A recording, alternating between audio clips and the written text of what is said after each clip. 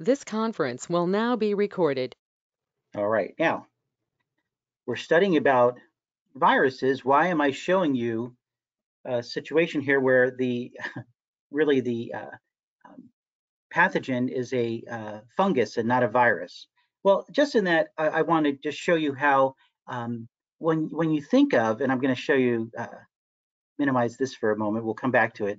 Um, this is a movie that was out quite a few years ago called The Girl with All the Gifts. There's a book and then a movie, and it was kind of like a scary zombie type movie, but it wasn't really very scary. But the the infection was not a virus. If you've ever watched any of these silly movies, right? They'll have where it's the zombie virus, right? Well, in this case, it was more of a zombie fungus, and what was going on is that, the reason why I'm sharing this is because we'll be talking about rabies in a few minutes there, and the rabies virus. And I wanted to show you that in this case, with this case, as far as it was a fungus, right, as the etiology, the cause of the illness for these people on this wacky setting and world, um, the desire was to spread this fungus to others, right? So it wasn't just a matter of trying to like uh, um, eat per se the people as far as a zombie virus or some type of zombie infection would go. No, this was to actually um, bite an individual and then spread the fungus from one individual to another, which in turn could help to a mode of transmission and spreading of the fungus all throughout. And we're going to be talking about, in particular, the rabies virus. I want to talk to you about how the mode of transport, as far as that virus is concerned, would be via a bite, and the transmission of this virus via the saliva in the bite, transmitting the virus to the next person, and so, or whether it be an animal or a human. Okay, so I just thought that would be kind of interesting that to seeing that there, and I'm sure many of you have probably seen that there. Let me just show you this. This is quite interesting. So I'm going to come back to, going to just step back for a moment. We will be looking at fungi. And so I want to just show you this because I think it's fascinating. So in this movie, The Girl with All the Gifts, right? So it says here, Dr. Cola explains to Melanie in the film, the fungus is a mutation of Orchio cordyceps unilater, unilateralis. Unilateralis. There you go. Lateralis. Yeah. A pathogenic fungus that infects insects and causes alterations in their behavior patterns, wraps around the human brain like a vine, and immediately transforms people into hungries, which will then uh, transmit the virus here. But this is based upon something that does present itself within nature. And you'll see here, as far as what'll happen is that this fungus, found in tropical rainforests of Thailand, survives by controlling carpenter ants. What happens is that a carpenter ant, right, they will be infected. Foraging carpenter ant walks through an area of the rainforest floor infested with microscopic spores, dropped by a mature fungus. Spore excretes an enzyme that eats through the ant's exterior shell, and then what will happen is that it eventually will kill it. But now this ant has become infected, and what will occur is that the fungus consume, and what it'll do also is that the fungus within will control the ant to go to an area. Look at this. Leaves the ant colony, climbs down to a spot where humidity and temperature are optimal for the fungus to grow. The ant crawls onto a stem or the underside of a leaf, bites into its main middle vein so it won't fall, and then it dies. So it's securing itself, and the fungus is manipulating to get to the optimal environment for growth. So then what goes on? The fungus consumes the ant's internal organs using its shell as a protective casing. The fungus main stem, called a stroma, erupts from the back of the ant's head and grows. Here's the stroma. Now look at this here as far as what's going to happen. The mature fungus releases spores from its stroma. Okay. They fall to the ground, creating a 10 square feet killing zone, which will attack new ants and allow the cycle to continue and allow the spread of the fungus to carry on. Um, I don't know about you, but I think that's fascinating. Sad for the ant, but part of the whole life cycle of what goes on as far as the circle of life. And here we have the interaction between plant life and the animal kingdom. Quite fascinating. All right, so let's move that for a moment here. We're going to go now and start with our PowerPoint. Okay, so we're going to look at our PowerPoint and begin with this here. We won't finish the PowerPoint today, but we'll go on and look at a good amount of material today reviewing regarding viruses. Okay, so let's start off with here. Excellent. So when I think of viruses, I think of really, I added this here, folks, and you should do that also. I think of an infectious particle. Okay, that's just the term that immediately when I think virus, I think infectious particle. Okay, and realizing that, so you'll see here as far as this infectious particle, so that it has the ability to infect cells, right? And it has the ability to hijack. So I also use the term infectious particle, and I think of also the term hijack. Okay, it's not a technical term, right?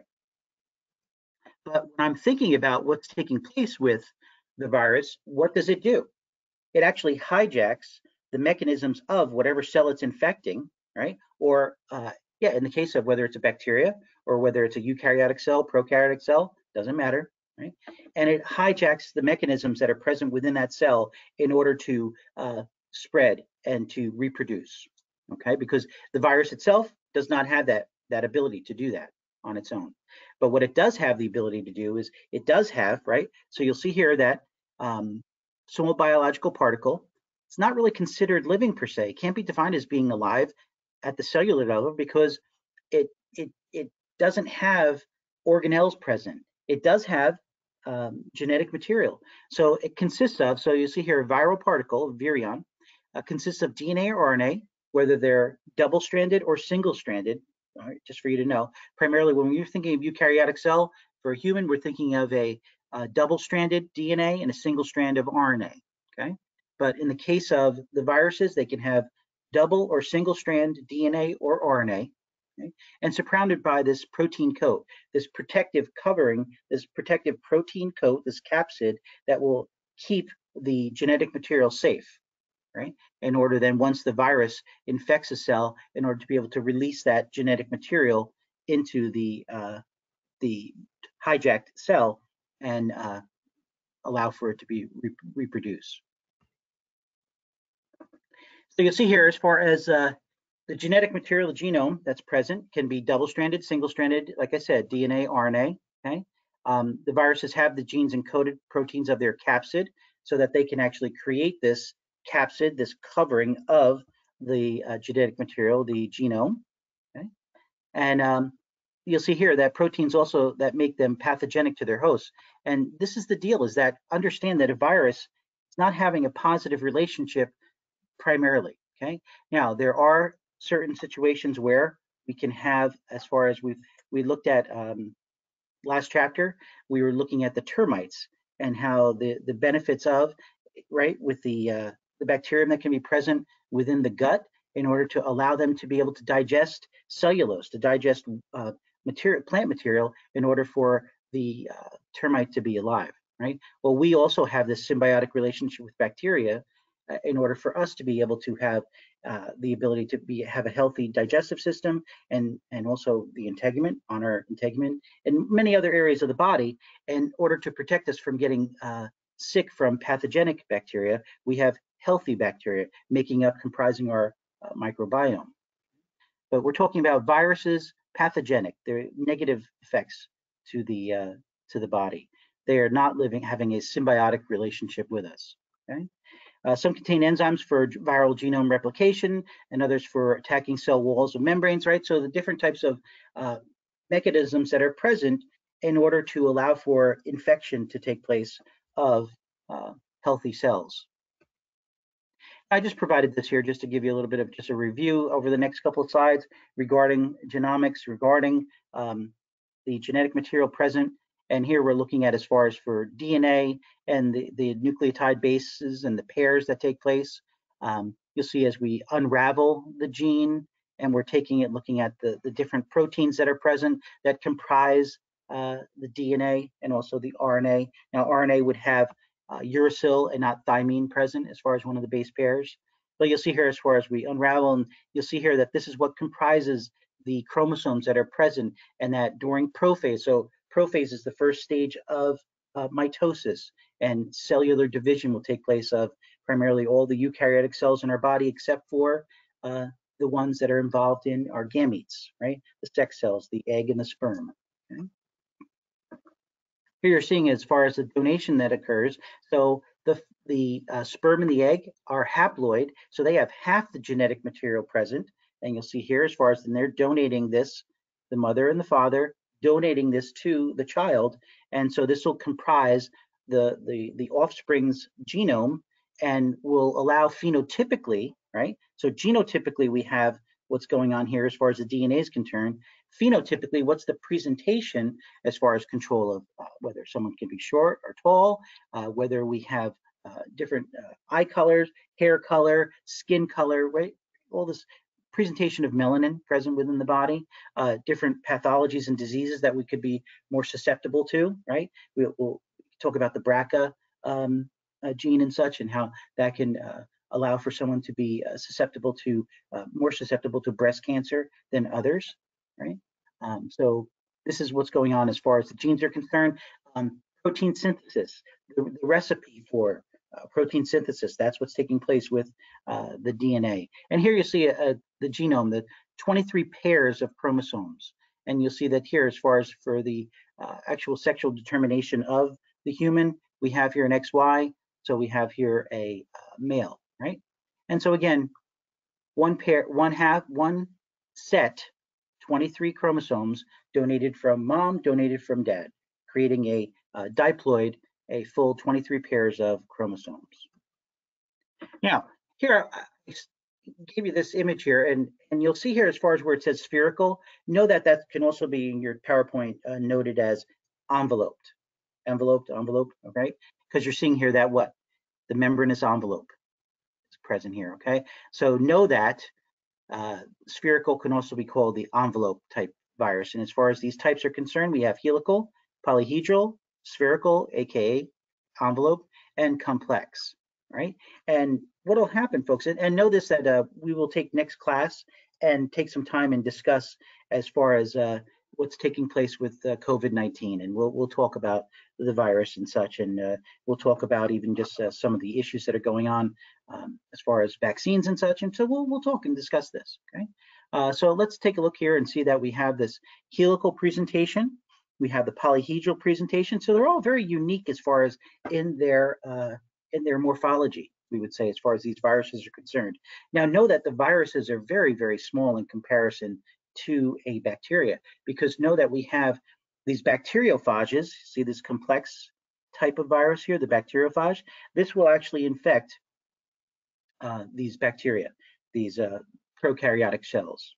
Okay, so and you'll see that we have the genetic material present, whether it's RNA or DNA, RNA, DNA, RNA, DNA, right?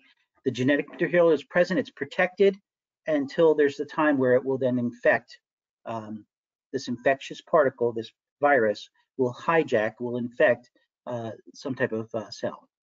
So you'll see here as far as in the helical structure, right? So the helical viruses, these proteins are assembled in a rod-like spiral around the genome, around the genetic material. And again, this would be the RNA, right?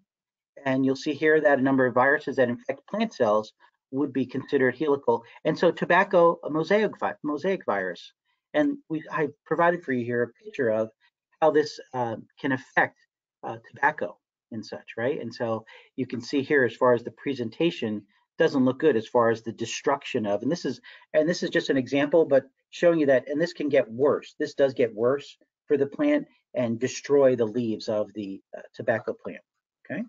Now, whatever your thoughts are on smoking and such, I mean, we all know that it's not healthy for you and such, but just to see that, so someone is trying to grow this and sell this, and so, understand that they are trying to do all that they can to protect their crops and their livelihood. And again, I'm not going to make a moral decision regarding it. I just know that it's not healthy and doesn't produce positive circumstances down the road. So we've had both my wife and myself, each sides of the family have had, unfortunately, family members that have died as a result of lung cancer. So not good things. And folks, I've had patients that I've taken care of that have developed lung cancer. I've had patients with COPD and emphysema, so emphysema, chronic bronchitis, and to see them suffer with their ability to breathe, to take every breath, that's a very sad thing, and correlated with smoking for many years and such. So, yeah. But just seeing here, as far as then this tobacco mosaic virus, it's a helical type of a virus. Okay, and so again, you're seeing here as far as the RNA present and protected by the capsid protein there. Polyhedral viruses, these are interesting looking, right? So this the example would be the adenovirus. So you'll see here as far as triangular units in a icosahedral structure, right? Protein spikes that provide host cell recognition. So here's the deal, right? So that cell to cell recognition is a big deal as far as our immune systems are concerned. So if we recognize, if our immune system is really scanning and looking for cells that are non-self, we have present on our cell membranes of our cells of our body the ability, the signature to see that, hey, our immune system looks at it, a cell, and goes, hey, that's self. That's us. We're good. We're not going to attack it. Unless a patient suffers from some type of autoimmune disorder, and then it'll start attacking specific areas of the body that would be considered, that are self, but considered non-self according to the autoimmune disease, and then start destroying. So say in the case of, we're looking at multiple sclerosis and attacking the myelin producing cells present, the support cells, the glial cells present within the central nervous system, which would be the oligodendrocytes. So here we have, as far as the polyhedral viruses, the adenovirus. And here you're seeing as far as an example of the polyhedral virus and the DNA protected by the capsid protein here. As far as enveloped viruses, aka the spherical viruses, right? So here you see an example would be, and the RNA, the genetic material, the genome is protected by the membranous envelope, okay? The capsid is present here, and then there's a membranous envelope protecting the capsid, okay? That protein there, protecting the genome. So we have here herpes virus, the flu virus. These would be the types of viruses that would be presenting and have this morphology, this presentation. And so here you're looking at the herpes virus and one example of general herpes virus, because there are multiple types, and we'll talk about that in just a moment. You'll see here that we have these, and it's quite complex actually, folks, right? So you'll see here as far as the DNA present, you'll have the capsid proteins, and then you'll have the envelope present. And this envelope is a phospholipid here, right? You see that in the orange? Okay. In addition to these protein spikes that are emanating off of the membrane. You'll see here as far as then there are bacteriophages, and I said to you that bacteriophages are the types of virus, these viral particles, these infectious particles that will infect, in particular, these prokaryotes, these bacteria. Okay, and they're very like science fiction looking, like, aren't they? Complex viruses, that's what they're called, with a tail attached to a polyhedral head. And you'll see here as far as what's taking place as far as the head and the tail, and then these, I mean, it does look like something out of science fiction when you think about it. Protected, right, by the protein capsid here. And we see here as far as the DNA is present within. So, and we're going to look at examples of in the presentation in just a few minutes as far as going over. I'm going to show you that. We'll come back to classification in just one moment, but I want to show you that I'm not going to ask you to memorize this, okay? So you're not going to have to memorize these charts right here, see these, right? These specific charts and such, you're not going to have to process that, folks. But what I am going to ask you to do is there are certain types of viruses that you will have to know and commit to memory for this chapter, okay? All right, let's go back to classification here. Okay, so you'll see here that viruses classified by the International Committee on Taxonomy. Right, we know that we have what? Domain, kingdom, phylum, class, order, family, genus, species, right? So we have here as far as into orders, families, genera, and species, right? So the genus and the species. And so this is what the name will be of specific types of viruses and such will be comprised of the genus and the species. So size and structure is part of the classification, type and number of nucleic acid molecules, right? So whether we have a single strand, double strand, method of replication inside the host cells, as far as we're going to be looking at and talking about that a little bit today. Host range, right? And the infective cycle. And we're going to look at, in particular, I'm going to take a little bit more time and look at rabies, the rabies virus in particular, and discuss with you a little bit more information regarding that. Look at this here, folks. More than 4,000 species of viruses are classified into more than 80 families. So that's quite a bit. That's quite an expansive number of viruses that are present in our environment that we live in. And know that there are mutations of these viruses. There are variations of these viruses and such. So usually a virus will infect a single species or a closely related species, right? Affecting either just an organ system. So like in the case of, say, we're thinking of the herpes zoster, okay? And we're looking at as far as chickenpox and shingles, okay? Infecting the body, causing a presentation, outward presentation of different types of little pustules and such throughout the body, and laying dormant within the nervous system, okay? Single tissue or cell type. So this is really what, like there's a focus taking place with each of the particular types of viruses. These 21 viral families that include viruses that cause human diseases, so AIDS, encephalitis. So this would be an inflammation of the nervous system, yellow fever, smallpox. We'll discuss some of these, not yellow fever in particular, but we'll discuss some of these different pathologies and diseases that occur. You'll see here also that we talked about the bacteriophage briefly and how that will be infecting, have the ability to infect bacteria, right? Animals and plants, we just looked at as far as the fungus was concerned, but we'll also look at as far as with the plants, we looked at that tobacco virus that was present, and we'll see as far as rabies is concerned, in particular one. So an animal will be a vector which will transmit the rabies virus to the human, whether it could be a dog, primarily it's dogs, but also could be a bat, could be other types of animals that transmit. Also, how about skunks, raccoons can transmit the rabies virus via bite to a human. So we'll see here as far as the herpes virus is concerned. So I'm going to focus on that right here. And also you'll see here as far as the virus families, right? So let's go back out of here for a moment. So you'll see here that these families, and back one more. So they're classified, order, family, genus, and species, right?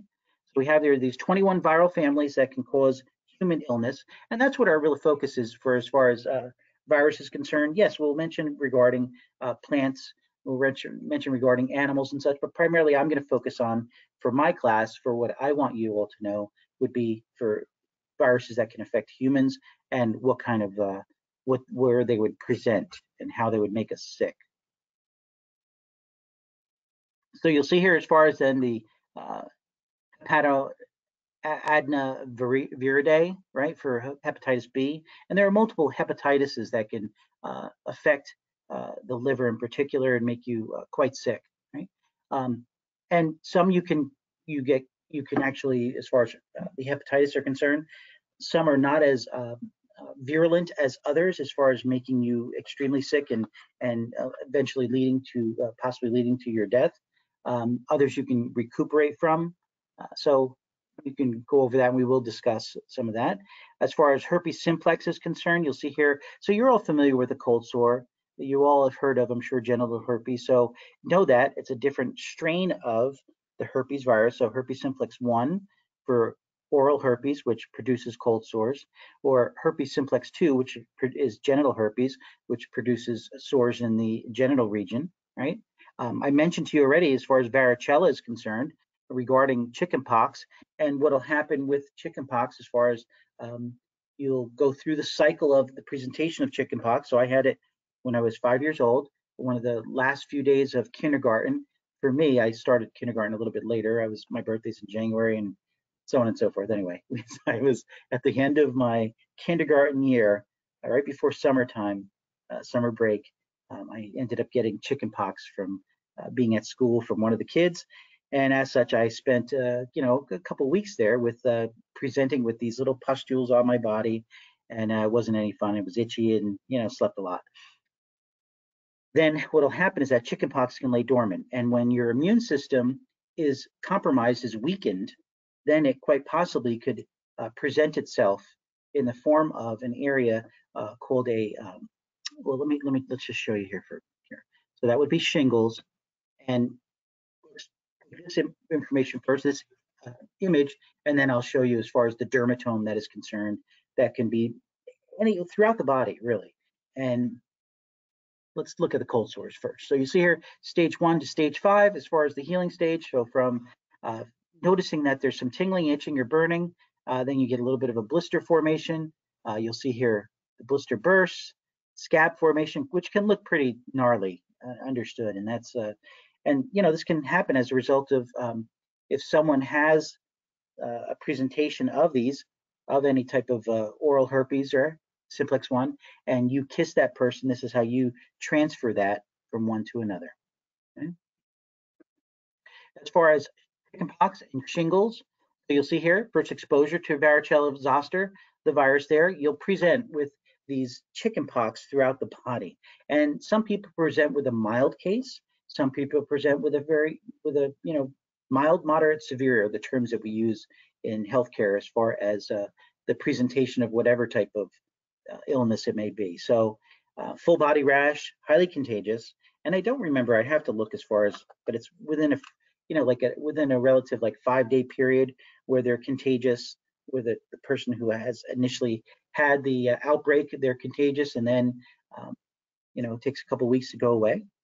Common in children, live virus vaccine in order to really expose a person to the virus via vaccine so that they can then also fight the disease. Now, there are also attenuated vaccines that are, and really what goes on is that it's live, but it's not, it's really diminished as far as its virulence. So it quite possibly could cause an outbreak, right? There is the possibility, but usually it just produces just a mild immune response, and so that your body is exposed to the virus.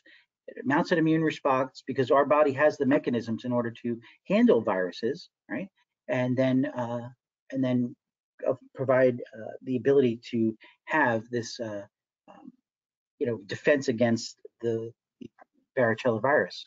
Now, in the case of shingles, so someone has a case of chickenpox, then what will happen is that the reactivation of the varicella zoster virus, and I'm going to show you in just a moment in an image here that I added later on, so you can, I'll repost this at the end of the, on Wednesday there.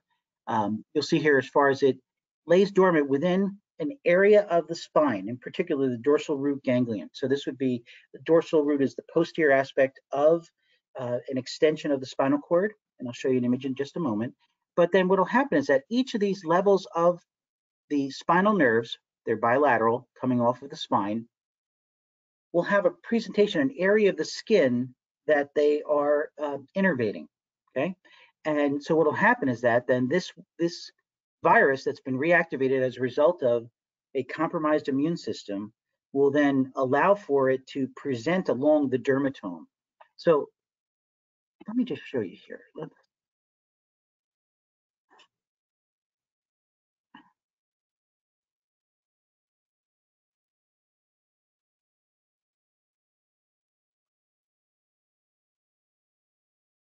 Okay, so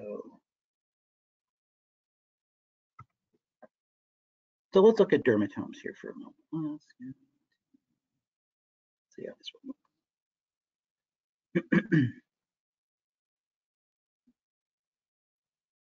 Yeah, okay, this one's good.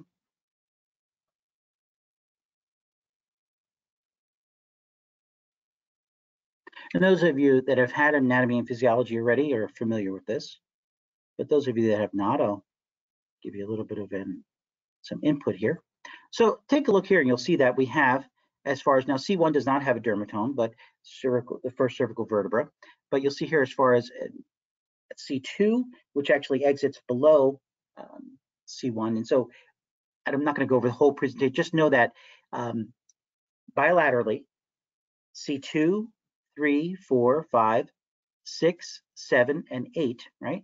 These areas here are innervated by the nerve roots. And let's just show you what a nerve root is.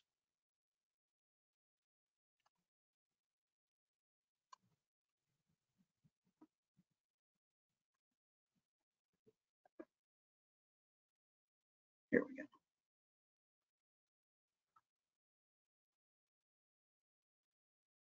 Very good. So let's see here.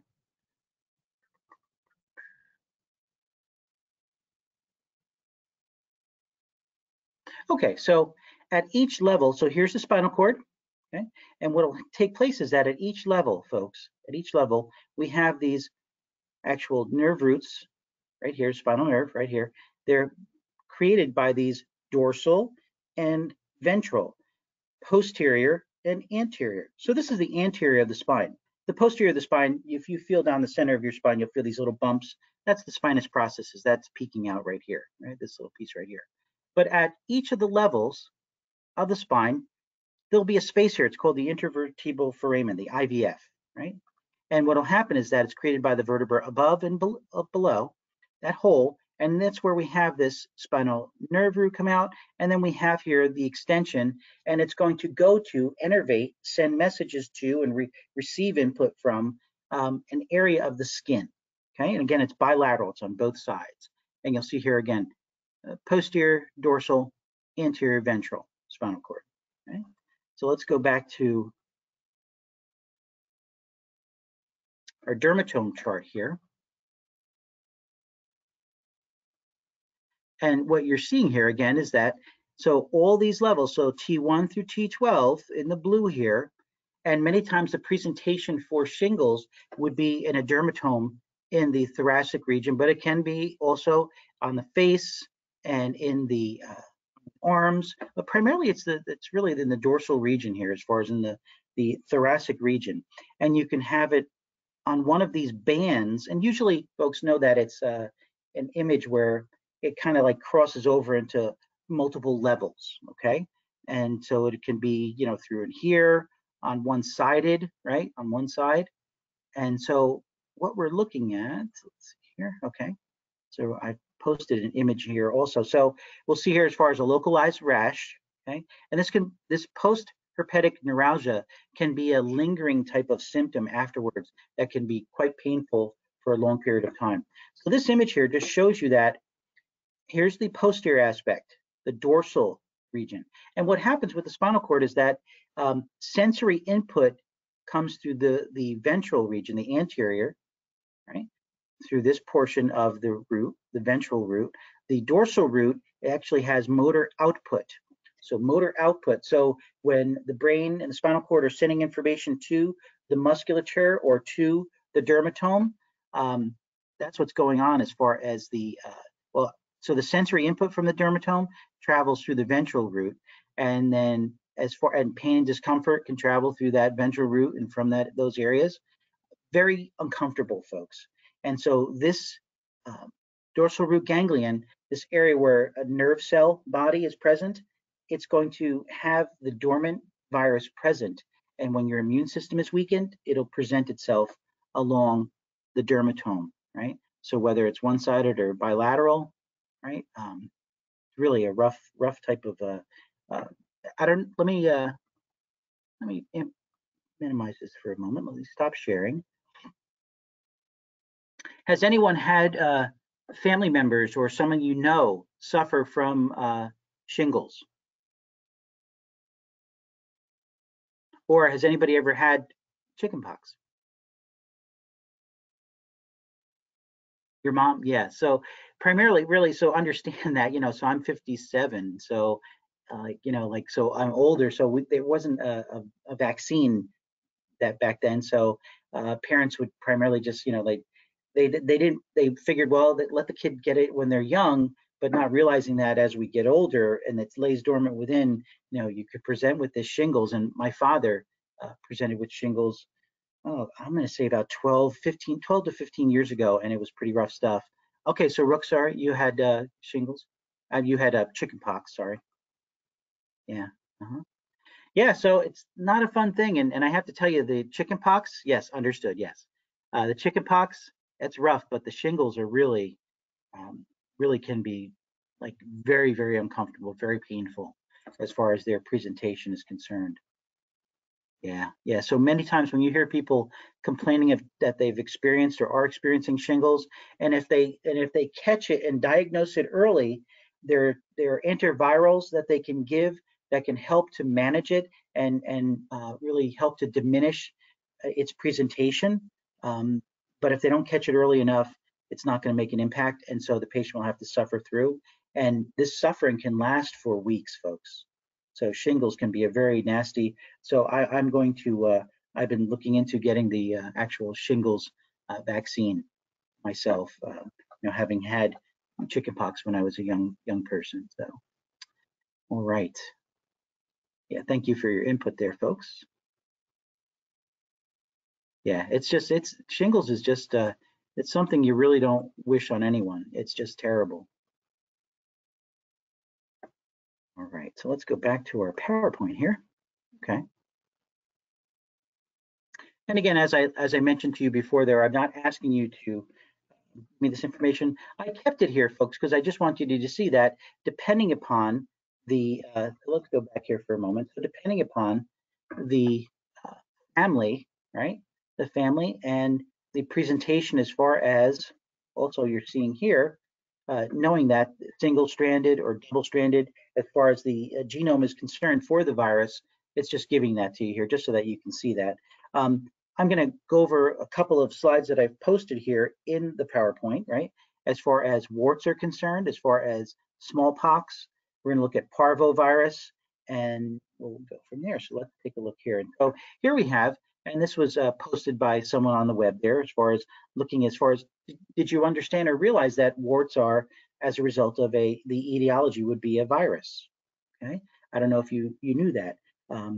When I wasn't in healthcare and didn't do any studying along those lines, I had no idea that it was as a result of a wart. Um, I have had just warts on my fingers, a couple of warts here and there over the years.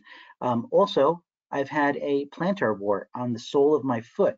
And let me tell you, that can be a very terrible, uncomfortable, painful wart experience. And there's also other types of warts that you'll see here as far as presentation is concerned.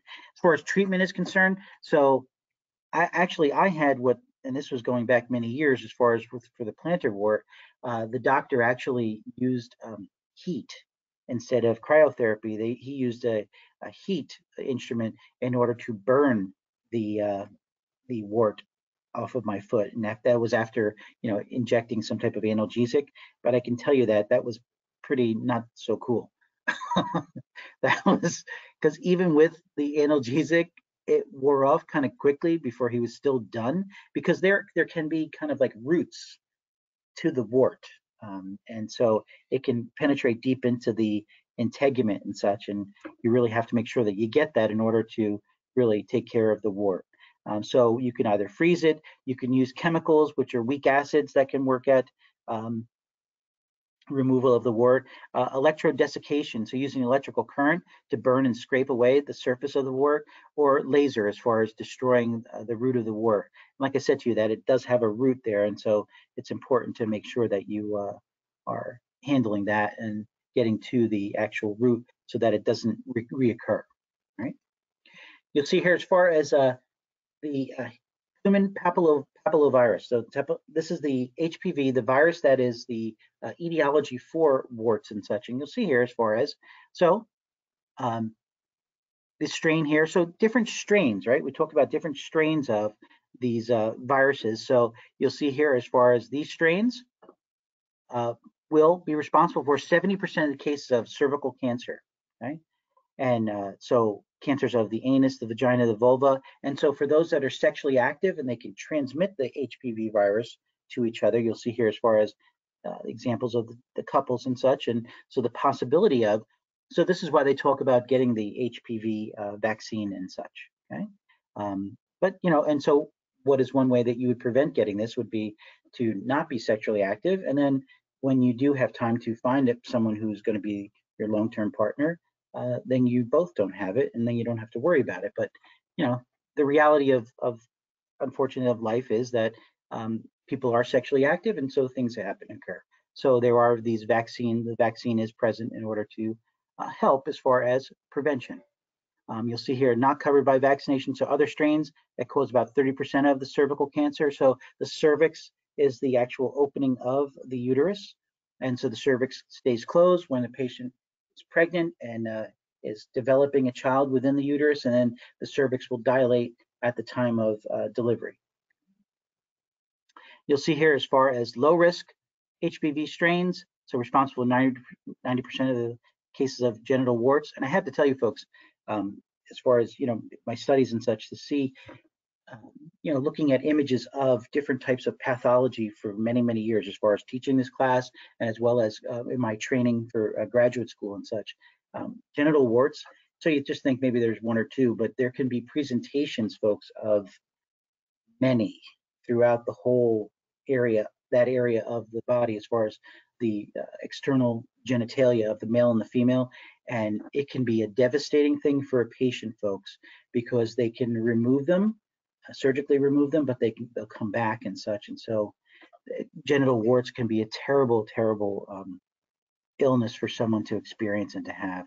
Right? And then there are other low risk HPV strains, again, that can clear the infection by itself. The younger you are and the faster it clears up. But that's, for the low risk. But there are other strains that can really lead to some pretty catastrophic types of presentations. Here we have smallpox. And so you're familiar with smallpox as far as, in particular, probably in your studies of American history and how smallpox was brought over from Europe and such to the United States, and many people, the Native Americans, ended up getting very sick and dying. And so many, many people died as a result of the spread of smallpox throughout the United States in the early stages of um, the United States and such. And so very, very sad, folks, because they weren't exposed to it prior to. And so high fever, headache, backache, rash, sores, blisters, fatigue, and this can lead to death if the patient does not have the ability to fight off the infection. Parvovirus. So this is quite interesting as far as what takes place with parvovirus. So a dog becomes a parvo carrier. Okay. So the dog becomes a parvo carrier. Let's see how it happens. The carrier dog excretes the virus in its feces. Another dog ingests the virus through the oral nasal route, because know that, folks, the amount of sensory input from their sense of smell, right, in comparison to a human sense of smell, is like off the charts. So like we have, so comparison wise, so I've read this before that so for the human, it's about the size of a quarter as far as our area of um, sensory receptors present within the nasal cavity, as far as that can intake these different olfactorants, right? Smells. Well, in the case of dogs, it's like, double that or more. Okay.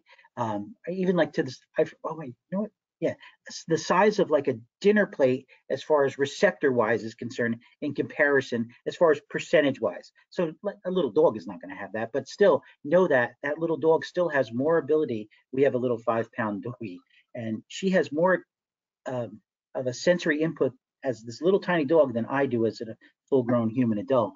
But know that this is how they communicate with each other, and they're able to figure out different things regarding the sense of smell. So another dog will ingest the virus through, right, either putting its nose to, anal region, or actually, you've had dogs eat poop. I mean, I don't like to say that it happens, but it does. And so the virus multiplies in the dog's intestines, and this dog then will be a carrier. And what will happen is that, right? So you can have treatment, or the treatment can work out well or not so well, and this can lead to the death of the dog. And as far as the full presentation, yeah, and you know what too, Brian, horses, I understood.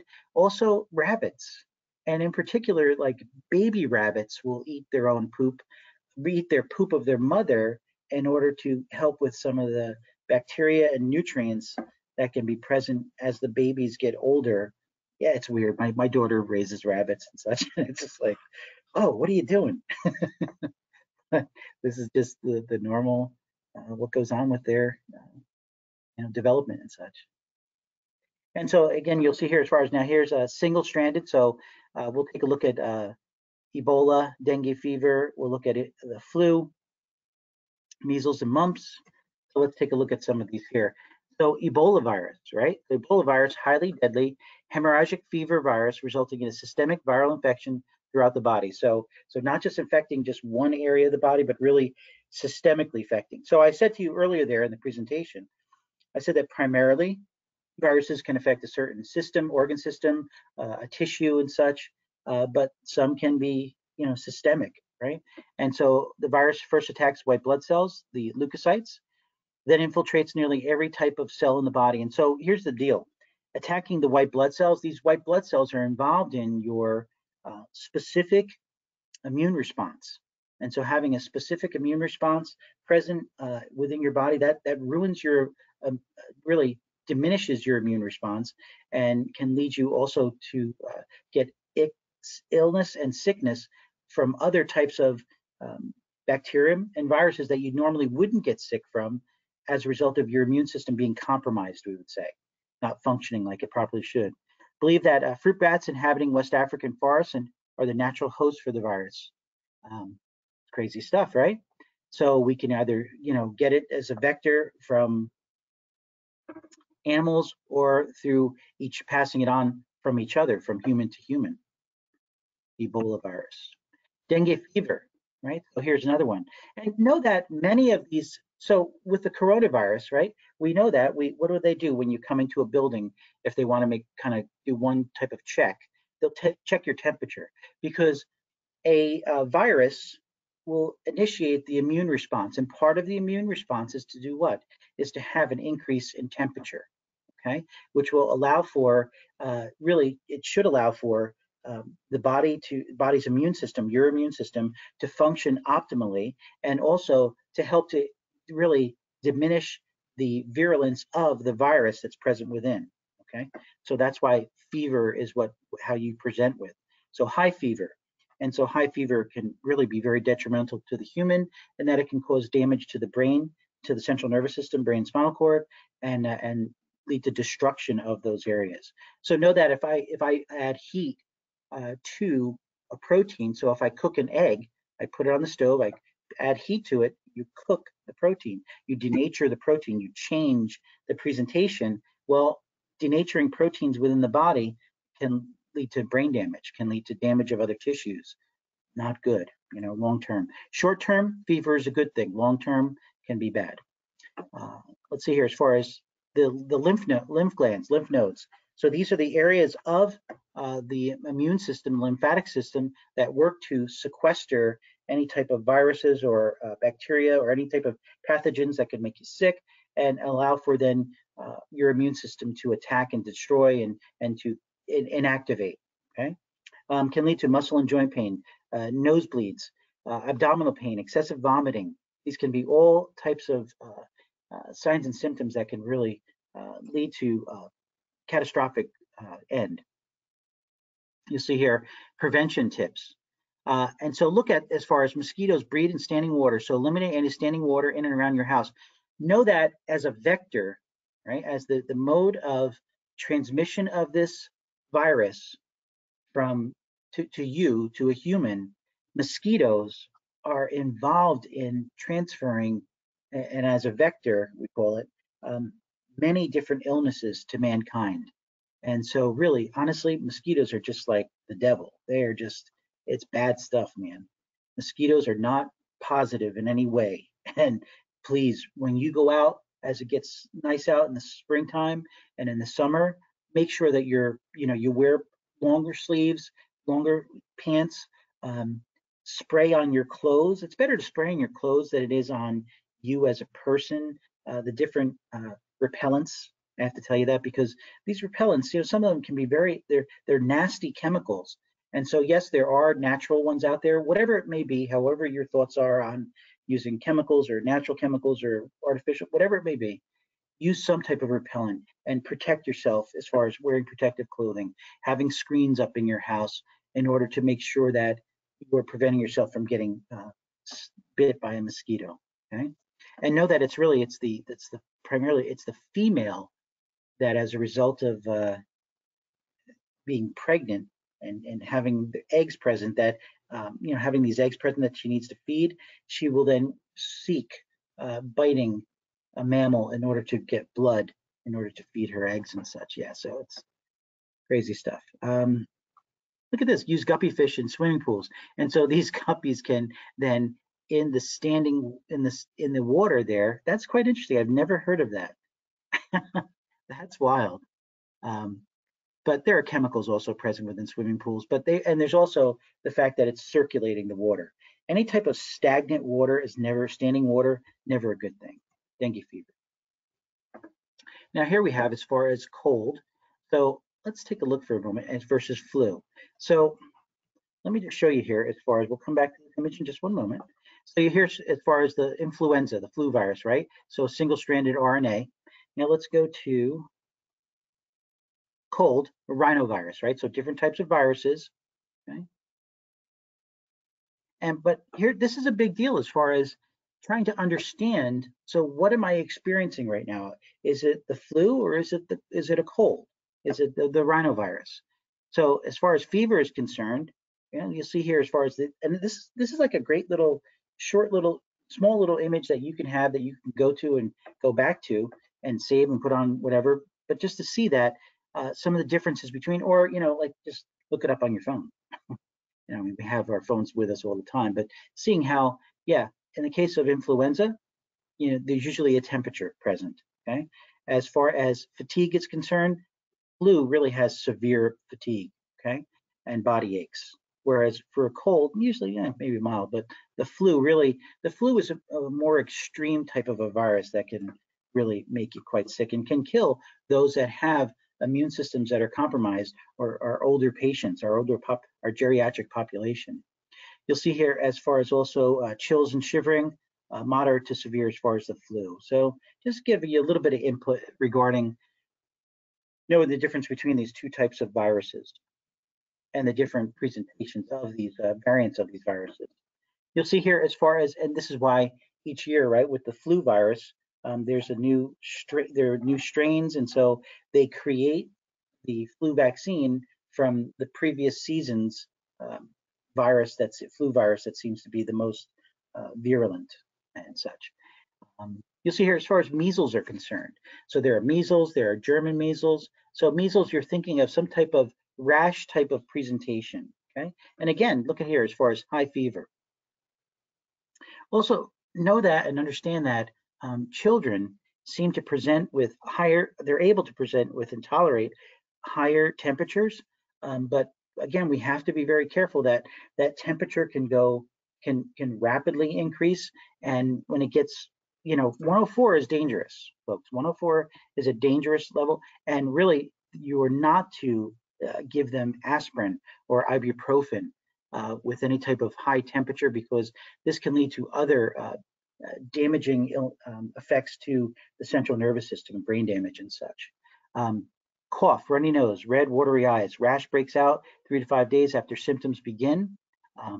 Can be very serious, folks. So 1 out of 4 people who get measles will be hospitalized. 25%, that's quite a number, folks. 1 out of every 1,000 people with measles will develop brain swelling, right? This encephalitis, which may lead to brain damage. Not good. High fever, brain damage possibility. 1 or 2 out of 1,000 people with measles will die, even with the best care. And that's sad, right? That's sad. So the MMR vaccine here, as far as measles, mumps, rubella, German measles, right? Yeah, I believe that's what it is. Will then cover these patients with. Now, I have to tell you something, right? As far as vaccines are concerned. So I'm not anti-vax. Understand that. Chiropractors still, I'm still think that there's that medicine and healthcare, natural healthcare, can work together. Okay, but I am wise about, and we have been wise about, spreading out our vaccines for our children and such. And they've not gotten all the vaccines, I have to tell you also. So we've chosen that. And that's just our personal opinion and our thoughts regarding our own family. But I would tell you that um, getting multiple vaccines, now this is one shot with these, but getting multiple shots and vaccines at one time in a little young person, um, for me, it just seems like for an immature immune system, you have to be very careful. And so do your research, look into that. I've done my research for my family and such, and we've tried to do all that we can to be safe about making sure how we spread out our vaccines for the children so that they're as safe as possible for them. Put it that way. So you have to do that for your own self and for your own family, and look into that. I would.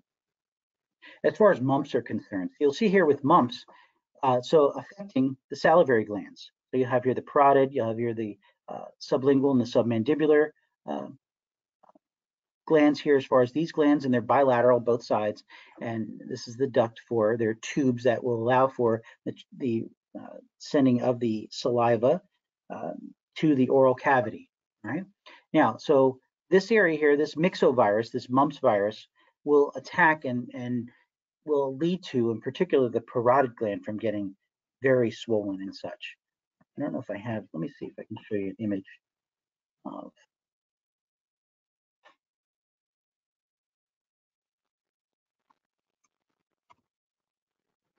my dad had mumps when he was a kid, and he's 79 now years old. So yeah, so here you'll see, look at this poor child, right? So that's uncomfortable, folks. That's very uncomfortable. Here we go again. That's quite a bit of swelling, folks, edema. See, quite a bit. Ugh. Yeah, if it looks painful, you got to know that it is quite painful, right? All right, so you'll see here as far as mumps spreads when an infected person coughs or sneezes, because where is this being affected? It's the salivary glands, right? And so if they cough or sneeze, what's going to happen? The transmission out into the air, right, will affect and can, be transmitted to other people in the room and such. Mumps can spread before swollen glands appear and for 5 days afterwards. So that's a little scary also, that having someone who's infected that you don't even know they're infected. But this is many times a presentation of a virus that you can be asymptomatic and still spread the virus.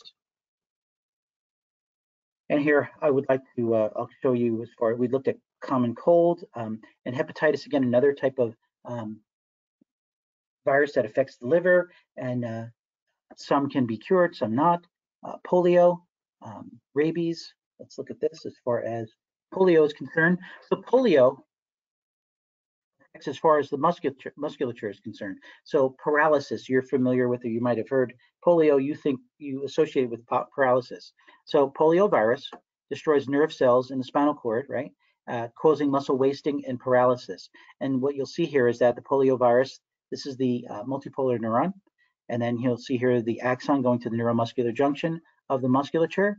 What goes on is that the virus will infect the nerve cell body, and in particular affect how the transmission of nerve flow to the musculature, allowing for the ability for it to be able to contract takes place. So paralytic polio can lead to loss of reflexes because affecting the nervous system, severe muscle aches or weakness, loose and floppy limbs, call that flaccid paralysis.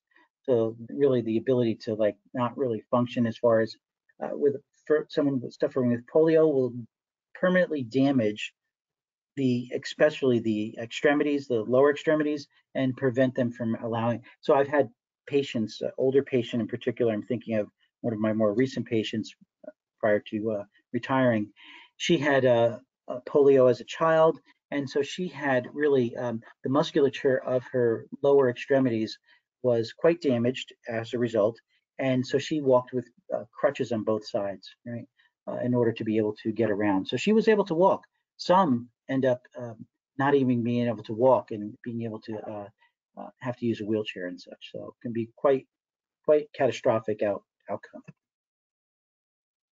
So rabies. So I think we're going to end with rabies today. Okay. So rabies, the facts. So it's a virus. The transmission, uh, primarily the vector, would be. Look at this: 99% of human cases are caused by dog bites. I never knew that it was that high, to be honest. I thought, well, there's got to be issues.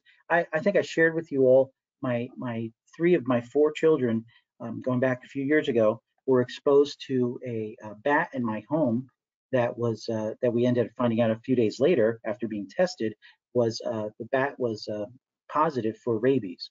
We don't know if my children had gotten bit at all. Know that bats have very fine teeth, and so that you can get bit and not even know that you were bit. And so that could be transmitted. You see here the saliva of infected animals. So whether it's a bat, whether it's a dog, whether it's a raccoon, whether it's a skunk, they all can transmit this. Now know that possums, for whatever reason, and I have to look this up. By the next time I see that, I'll look this up. Why a possum does not get rabies, has some type of natural immunity. I'll verify that, but I'm almost positive they do. Okay. So treatment, washing of the wound with soap and vaccine injections can avoid symptoms and save lives. Know that once the symptoms present for the person that's been bit, there's a very high risk that they'll die as a result. I'll show you that in just a moment here, but that's very sad.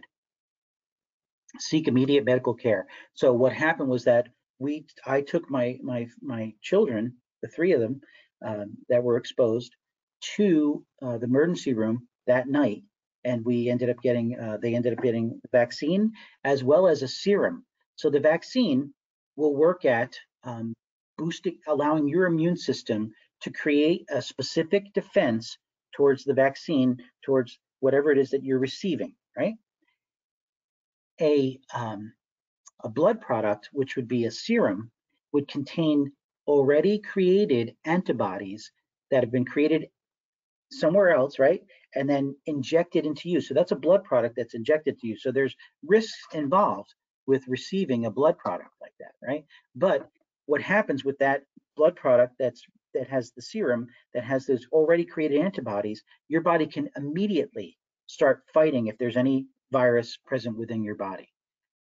So that's what we had done. So they had multiple shots. We had to go back for boosters within, I forget, within a few days or a week. It's been so long I don't remember, but thank God we went for that, because again, within a few days we found out that the bat tested positive for rabies. So that was some scary stuff. Look at this image. So here, look, I'll show you this, and then this. Yeah, no, I have it. Hold on, folks. Let me just look and see. Oh, okay, it's here. Here we go. This is what I wanted to show you. So this is on WebMD, right? So rabies is a virus that attacks the central nervous system, found only in mammals. Human cases, this is what I wanted to show you. Human cases of the virus are extremely rare in the United States, but if it's not treated before symptoms appear, it's deadly. Rabies has the highest mortality rate, 99.9% of any disease on Earth. So in other words, that this will kill you if you allow for the symptoms to present and do not get treatment prior to that. The chances of you dying as a result are extremely high, right? So the key is to get treated right away if you think you have been exposed to an animal that had rabies. So we didn't know that my children had gotten bitten or not, but we just proactively went to the hospital and had them vaccinated and given the serum, just to make sure that things were okay for them. Better to be safe than sorry, so to speak, right? So we'll end with this slide right here for today and just show you that. So the virus enters via the animal bite, okay? So bites the human, replicates in the muscle at the site of the bite. So it's in the saliva, bites the person here.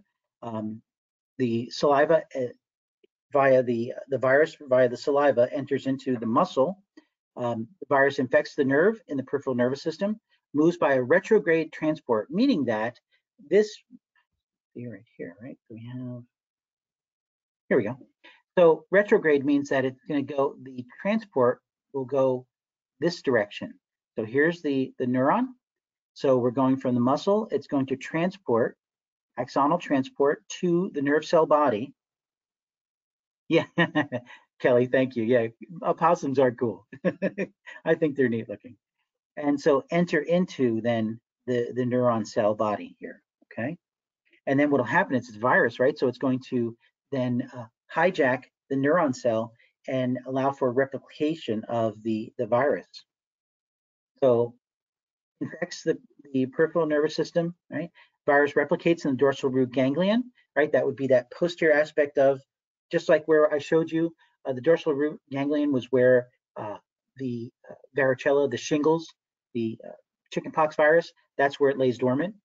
Travels up the spinal cord to the brain. The brain is infected. That's an encephalitis. The virus travels from the brain via nerves to other tissues such as the eye, kidneys, salivary glands, and this leads to a systemic infection, and this will lead to death more than likely, right? And one more thing too, just to give you some insight that I didn't understand. There's this fear of water, right, as a result of the infection, and so what goes on with this is that it's kind of a weird kind of a thing, right? That they would fear water as a result of being infected with the rabies virus. Well, what takes place is that understand that what is the mode of transmission? Saliva, right? And a bite. So the virus, we would say, has evolutionary adaptation in such a way that it causes the brain to not want to be afraid of the water so that you don't drink water. Because why would that be a problem for the virus? Well, if you drink water, what can that do to the virus that's present in your saliva? It can dilute it and make the transmission of the virus from bite to another host, from the host to a victim. It can affect the transmission of the virus. So I thought that was very interesting to realize that as a result of adaptation and such, there's issues as far as with this fear of water when suffering from rabies virus. All right, folks, so we're going to, let's see here, stop recording.